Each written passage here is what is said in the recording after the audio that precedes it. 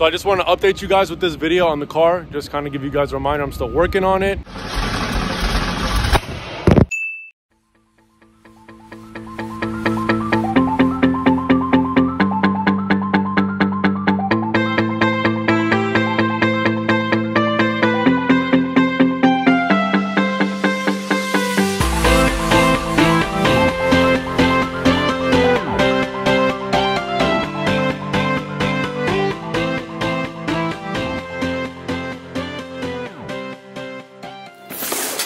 So we got good news, the TRE brackets have shown up. Here goes the front, and here's the rear. I ended up getting that smile off, drilled up, and basically had to break off the bolts that kind of like hold the smile on both edges. The smile is off, the brackets mount to this bolt and this bolt. We have to take off this front impact tube.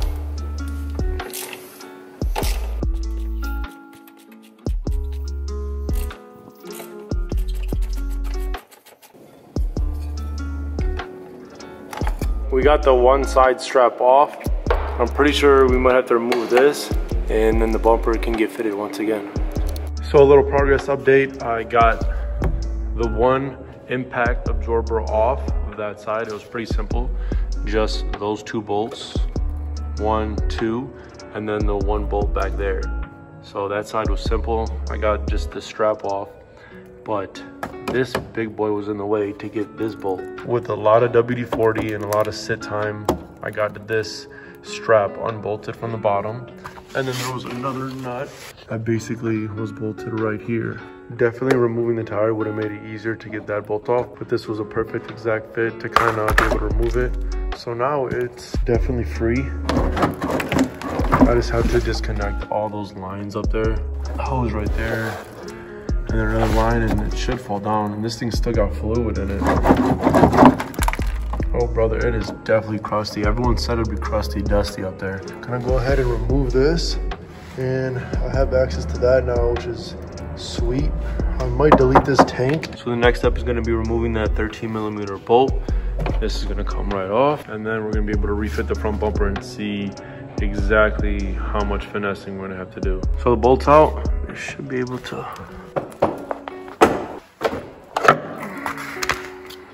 There it is.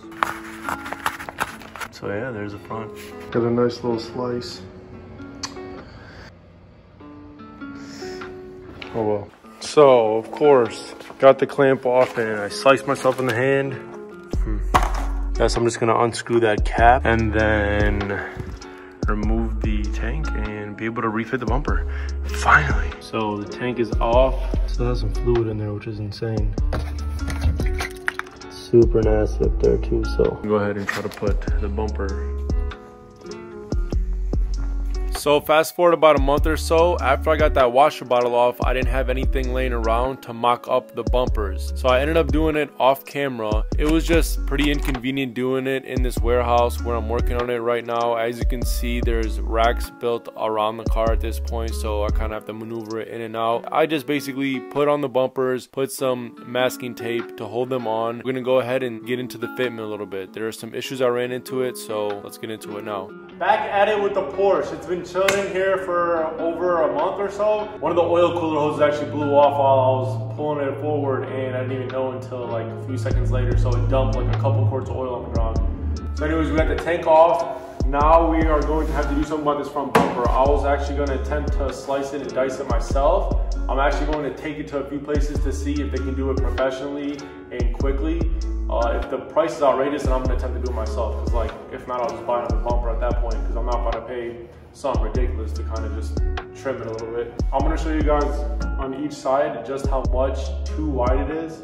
And then we're basically gonna have to split the difference, trim it, and hopefully we'll be able to mock it up after that. The rear looks money, but the front is what's giving us trouble. Check it out. So this side's, I'd say flush. That's basically perfect over here. It looks good. And as you see, this side, it's about, say, an inch, inch and a half too wide. So there's no flex in this bumper. It's pretty solid. So the rear bumper has some flex. You're able to kind of move it a little bit for adjustment. So the rear's fine, but the front definitely needs some love. So we're gonna go ahead and just measure across and see how much we're gonna need to take off to shrink the width of this bumper. So as you can see from the flat edge, the other side's flush, this side's about 1 inch too wide. Basically gonna have to take off 1/2 inch on each side. I might probably do like 1.1 inches or so, but I don't want to do too much. So I'm gonna go ahead and take the bumper off, load it in my car, take it to a few local places, see what they'll quote me. That way I'll know it'll be done good, it'll be sturdy, and it'll be done quick so we can keep moving on this car. It definitely slowed me down with this bumper adjustment, so that's why I kind of put it to the side. I had a few other projects I was working on, but I definitely want to hop back on this thing. I got time to work on it. I'm gonna go ahead and get the bumper off, put it in my car. You'll either see it getting done at a shop or me attempting it, so be sure to stay tuned. After that, we're gonna start mocking up the brackets and then bodywork, bodywork, bodywork. This thing is sweet, so be sure to stick around and see what we do to it. There's infinite things we can do to these cars. There's updates coming out for them every day. Let's get it.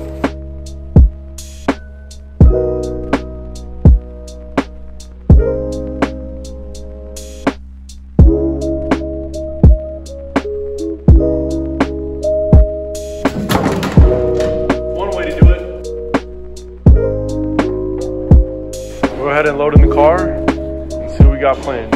So the bumper's all loaded up in my car. We had to move the 911 from inside. There was an inspector here that was just checking out. It was blocking some exit. I didn't have to move it outdoors. I just had to move it away from that door. But I'm planning on moving this thing somewhere else where I can have a better time working on it.